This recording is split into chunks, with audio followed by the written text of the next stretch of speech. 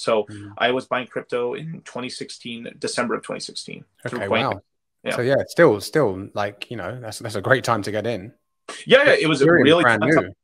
Yeah, it's what made me a moon boy for life. Basically, I got imprinted because the minute I bought, like things just started going crazy. I mean, we had Litecoin go to $420, BTC went to 20,000, Ethereum went to $1,400. Mm. I remember seeing Ethereum at like $1.50. I saw it for a dollar, but I didn't trust it at the time. Like I just like Bitcoin made sense to me, and then like at the time, Litecoin was like, right, like what, like Bitcoin's gold, Litecoin's silver, and and they were saying since 4 times the supply, one day four Litecoin are going to equal one big. You know that old Yeah, the old yeah, the FOMO math, right, for everybody. yeah. So and I was like, shit. At least if one ends up equaling 20%, I mean, 20 Litecoin equals one BTC, I'll be paid. So I just started buying these two, and then eventually I was like, Ethereum's actually pretty good. So I started buying it and did very well with those. I sold them at pretty good prices, and then just obviously we had the crash in 2018 basically Mm. for the crypto market. Yeah, so it was like that was my first that was like I was kind of when you're in 2016 it was still like people really thought it was still a bear market in 2016 from what I Mm. remember up until the first quarter of 2017. Like it was like I don't know if this thing's really coming back, I don't know, and then boom, just launched. I mean, just vertical. It was the most like even on this cycle, I've never experienced that level of euphoria ever since. Like it really was like chasing the dragon. It was just straight up like 9 months, like nothing but net. It's just vertical candle. Like everything you would touch would make money. It didn't matter at That's all. Like crazy. it was in Did you get out the top? no, no. I would say probably like 25% off the top, something like Okay. that.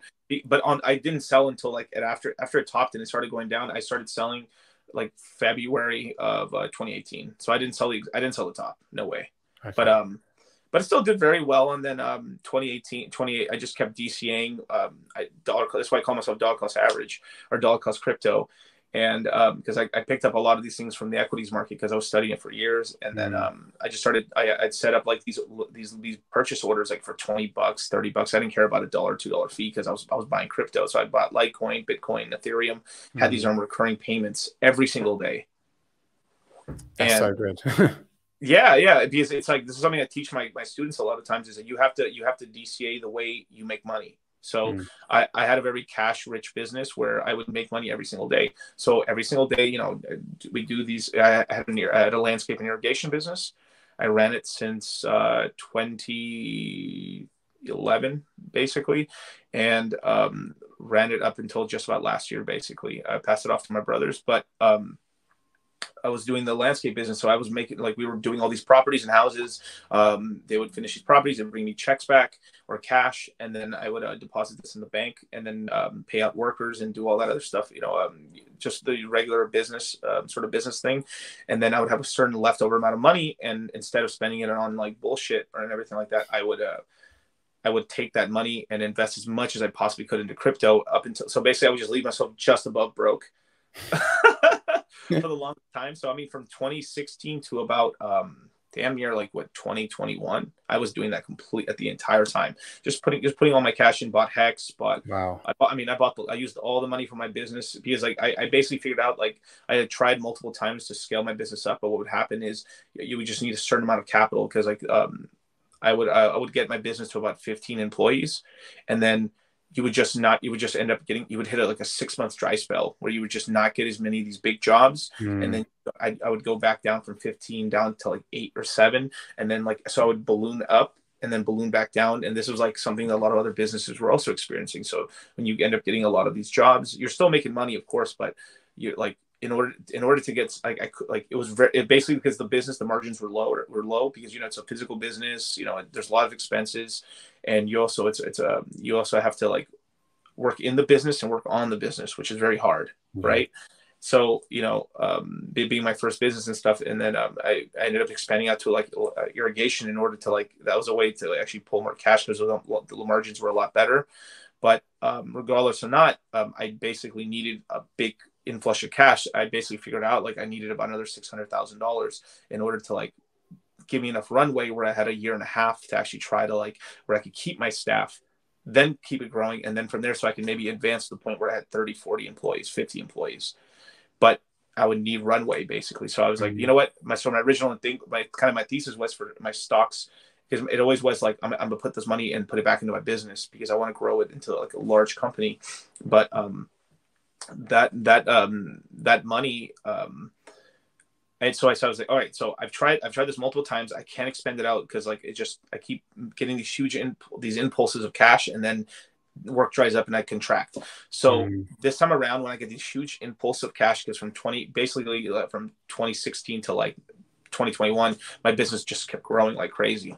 So I took all that cash and just funneled it into crypto, and then the multiples on crypto allowed me basically to then like expand the business. But then essentially, it got to the point where I was just so successful in crypto that and I was running one of the, I mean, basically, I think we have the largest like crypto education course in the world right now, and it got to the point where I was at the crypto side of the crypto business got so big that I literally could not out like in time wise hour. I was basically running 4 businesses at the same time. Mm. I was running a landscape irrigation business, crypto education business, consultation business, and I actually had a products business that we were in Ace Hardwares and stuff. So I had a rat spray, an organic rat spray and stuff. I had to keep rats out of automobiles called Rat Race Auto Spray. I had a lot of businesses basically, and then Wow, dude, I did not know this. That is a demonstration of masculine energy, just not giving up and just going for it every which I mean, way. but it drove me crazy because like Mm. so there was this turning point somewhere. I think it was middle. I think right around the all time high. So I kept pretty quiet about this, but around I would say quarter 2, quarter 3 of 2021, I was still running all these businesses concurrently. I was running the entire thing, all five, 6 businesses at the same time, and I had a heart attack. Wow. Yeah, Literally? yeah, literally, I had a heart attack. Yeah, What? I had to go to the hospital, and I ended up being on medicine for a little bit. And I think it was just too. It was just too. That was the turning point where I had to like, something had to go, and then I ended up spending the next 4 months. Essentially, it was really hard on me because I had to figure out a way how to, because like I could have just left the business and I just could have just took the crypto businesses and that's it, and then my crypto and I'm fine. But I had employees and Mm. people were counting on me. So I had a lot of people. You can't like, I was like, hey, you guys, sorry, you guys are fired. Bye. Yeah. That you can't do that. So I Stressful, spent a man. You lot. got payroll to make, right? Right. So I spent a lot of time making like downsizing certain parts of the business and making as cash flow as possible and easy as possible. So I transitioned the business off to my brothers where they're running it right now, and they're doing pretty well with it. But then they took over, and then the rat spray business, I basically let it. I basically let my other business partner essentially take over as the main lead on that business, and then that freed up enough time for me to actually be able to just go full time on crypto and be able to expand out significantly from there.